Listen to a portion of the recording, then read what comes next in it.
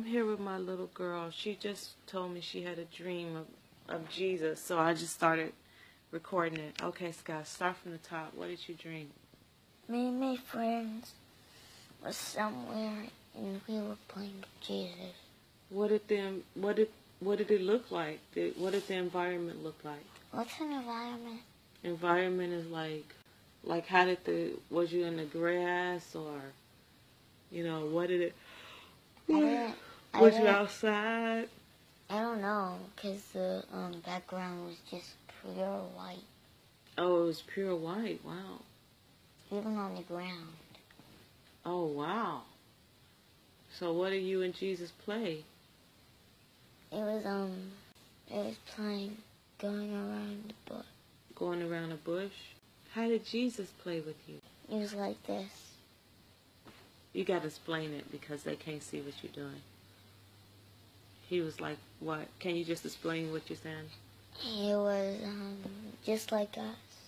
Like opening his hands. And like holding his arms out is what you're trying to say. So, what did he look like? I didn't see his face. It was too bright. Too bright. What was he wearing? I didn't see his clothes. It was too bright. He was too bright. Just too bright. That's interesting because you've seen him before, but this time he was too bright, though. You have seen him before, right? Yeah, I know. This time he was too bright. Oh, wow. Okay, what? Did you have a good time? You love Jesus? Say, you got to answer me. They can't hear you. Did you have a good time? Mm-hmm. And do you love Jesus? Mm-hmm. Okay. So after I left to drop off my daughter to school, she told me that what he was teaching her was some kind of game called Mulberry Bush. And you guys, I'm 41 years old, so I never heard of this in my life. And she also told me that she did not know how to play this game at all. That her friends knew how to play it, but she didn't know how to play it. And then Jesus Christ taught her how to play it, but he didn't speak to her. He just kind of motioned what to do. And I still don't know. So anyway, I have to say this. I went to sleep that night that she had this dream, crying my eyes out, just bawling. And because I have someone, my ex is taking me to court. And I was, really crying out to God and just asking him, because I have no lawyer. And, he claims that he's threatened me 5 million times, how many people he's going to have from all over the country to come against me, and it's just a mess. So I've been begging God to speak to me and tell me something. And I said that night, I said, God, if you don't give me the dream, give it to my kids. And so, I'm just crying and bawling like, God, please. So then my daughter had this dream that night that I went to sleep crying. And so, I came from dropping her off at school, and I started crying. And when I got home, because I was so hurt, I was like, God, I'm begging for you to give me some knowledge into my situation. And you give her a dream of playing the mulberry bush, and I'm just crying about it. But I said, I'm not going to be covetous of what you gave her. And I said, I know you love us all, Lord, and that's what she needed. And I said, that's between her relationship with you, but can you please give me some insight on, what it is that you want me to do? How is this courtroom, how's this going to go for me? It's like David and Goliath, I got just myself and no witnesses or nothing. And, he's got 5 million people that don't love, I don't know if any of them love the Lord, and they're probably willing to lie on me and everything else. So I'm just like, God, what am I supposed to do here? And then on top of that, I had a friend who told me she had a dream that I was going to go back to court, and everybody was coming against me based on my Christianity, and he has threatened a lot. He's threatened because he said I had my daughter fasting, and you know, a lot of it has to do with my faith. And she dreamed this way before he sued me, like 2 months before I got served papers. So I'm like, God, you know, I'm like desperate, like, okay, what's with this dream she had? So anyway, I was really sad about it, because this dream she had was a couple of days ago. I recorded it as soon as she had it, but I wasn't going to post it until what happened. I told my friend about it, and she has a channel, and I may murder her name, so forgive me, but she's featured on my page. Her name is Trina. I'm probably not saying it right. Anyway, I told her about it, and you know, she just listened and everything, and I got off the phone, and I was going to sleep. I went to sleep early, like 8 o'clock, and once again, I'm all emotional, crying out to God, but this time I wasn't shedding tears, and I'm just like, God, please, please, and I was begging him this whole time. I said, God, please do me like you did Jacob when he had to go against Esau, and you turned Esau's heart before Jacob even got to him, and by the time Jacob got to him, everything was good. I said, go before me, God. Go before me in this battle. Please, God, help me, help me, help me. And she called me, and I don't even know what time she called me, because I went to sleep real early.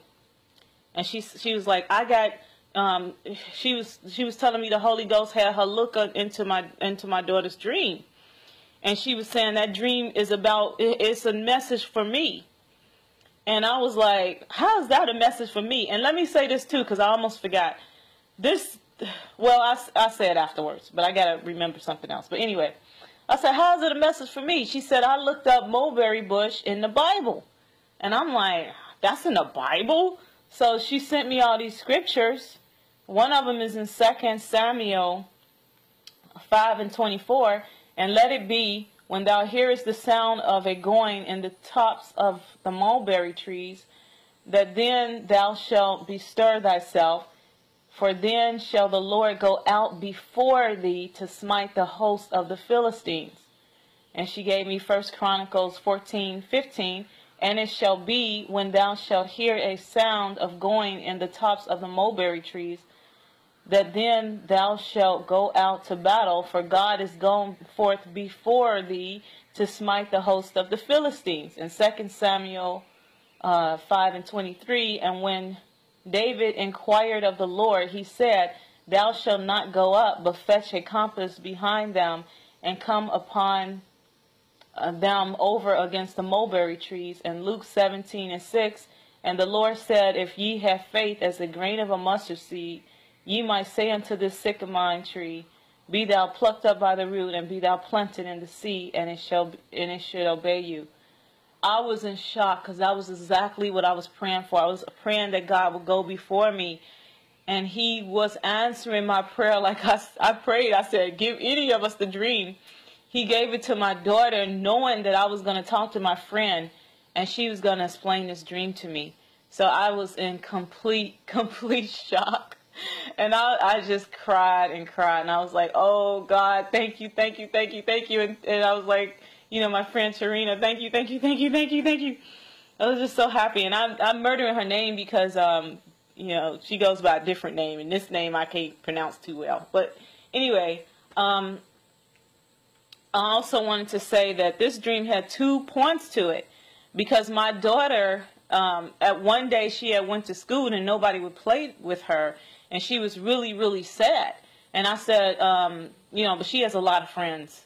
Now she has no issues. But she had a day where she was really, really sad. And I said, you know, just imagine that Jesus is playing with you. And just, it's okay.